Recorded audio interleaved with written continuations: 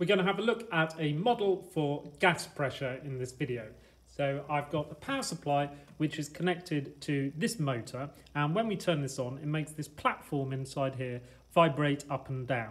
And as it vibrates up and down, it sends the little steel spheres up into the air, and they're representing the gas particles, and they collide with this piece of polystyrene, and depending on the force created when these little steel spheres collide with this polystyrene, it can move up or down more or less.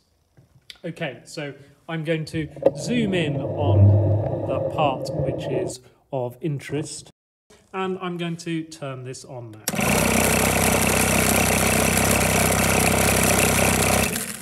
You can see it makes rather a lot of noise.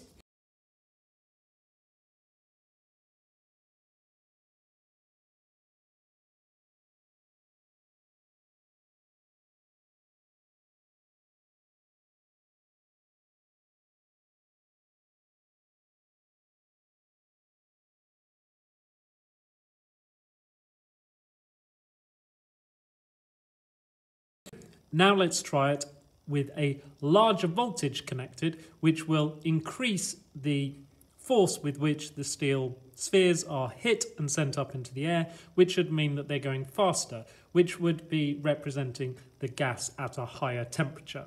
So let's turn up the voltage on the power supply and see what happens.